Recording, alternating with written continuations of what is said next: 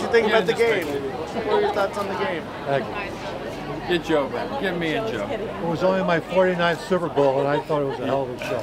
Nice, nice. Do you think Cam Newton should retire the dabbing and move on to something else after No, this but year? Peyton Manning's probably going to retire, but Cam Newton's going to be around for a while. Do you think he should get rid of the dabbing and do something new next year? I'm not going to tell Cam what to do. Okay, fair enough. Thank you. What did you think about him storming out of the press conference after the game? No, he was upset. It's a tough thing. It works all season.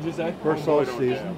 Gets to the game, and he has to deal with it on his own. Ask him about concussion. Two weeks.